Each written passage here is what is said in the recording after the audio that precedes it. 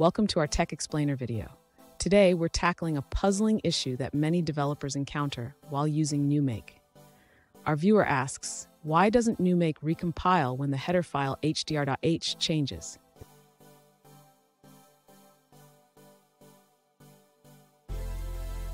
Let's set the stage. Our viewer has a project with a header file named hdr.h and a source file, main.c. Despite changes made to hdr.h, GNU Make seems to skip recompiling main.c. This can be frustrating, especially when you're expecting your changes to take effect.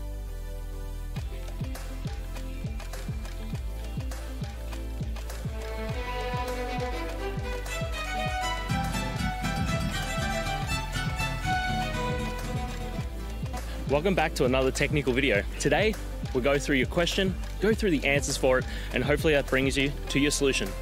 Guys, remember to stay just a little bit crazy to get to that solution just like me. And let's get started. The issue you're facing with GNU Make not recompiling when the header file changes is likely due to how dependencies are managed in your Makefile.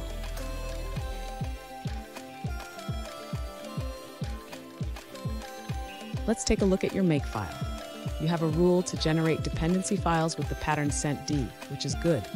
However, the dependency file for main.c, named main.d, is not being found.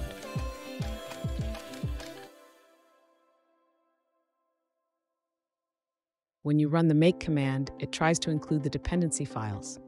If main.d is missing, it won't know that hdr.h has changed, leading to no recompilation.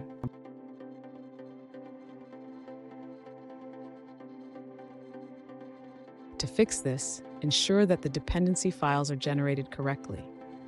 You can run the make command with the clean target first to remove any old files, then run make again to regenerate everything.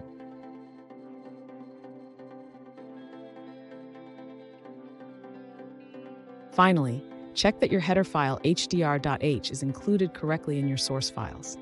This ensures that any changes to hdr.h will trigger recompilation of main.c.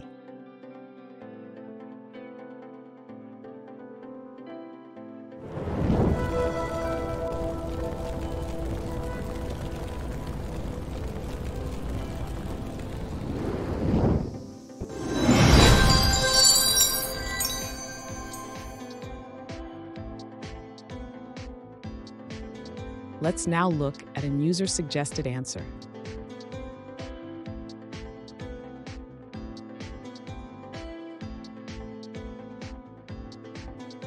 To ensure GNU Make recompiles when header files change, you can modify your Makefile. Simply list all your header files and add them as dependencies for your object files.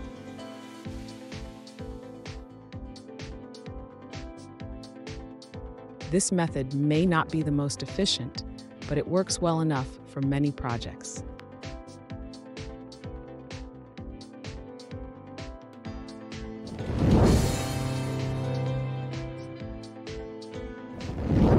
Let's now look at another user-suggested answer.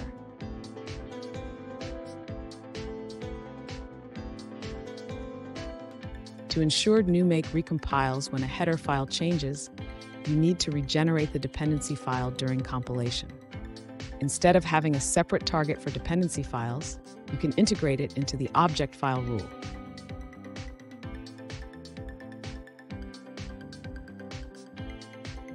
This method ensures that the dependency file is only regenerated if the compilation is successful.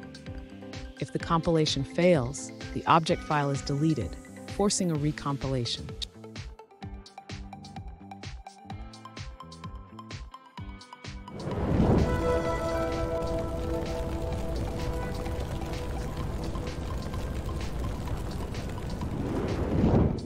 Let's now look at another user-suggested answer.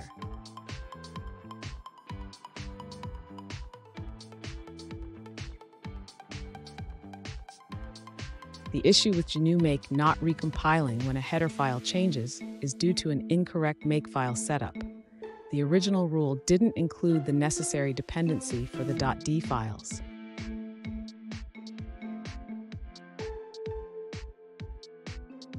The correct rule adds the .d dependency, ensuring that changes in header files trigger recompilation.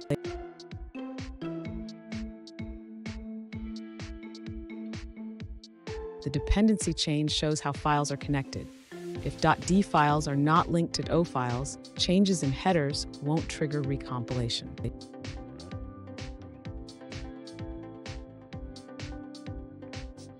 After correcting the Makefile, you might see error messages about missing .d files, but this is not fatal. The system will try to find rules to create them.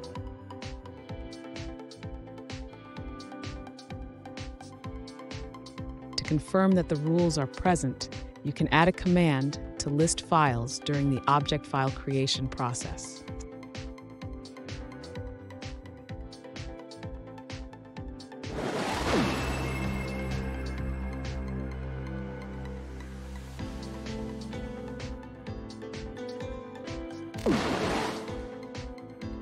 Let's now look at another user-suggested answer.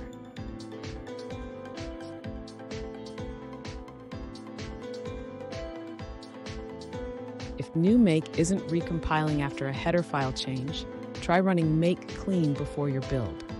This should resolve the issue.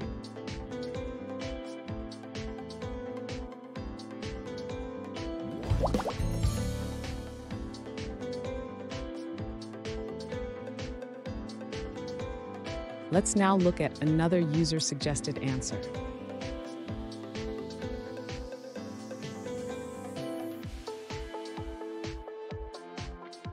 To ensure GNU Make recompiles when a header file changes, you can modify the build rule for dependency files.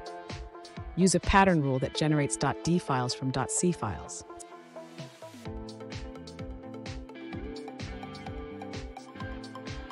If your version of Make is outdated and doesn't automatically rebuild, you can create a target for dependencies. This will help include .d files in the build process.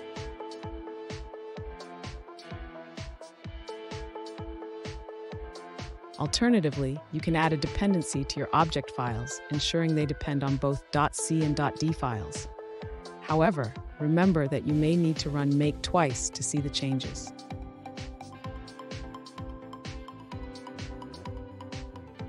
I hope that video helped find the resolution that you're looking for. And if it did, please, I'd appreciate it if you could hit subscribe. Until the next time that you need more technical help, I hope you have a great one. See ya.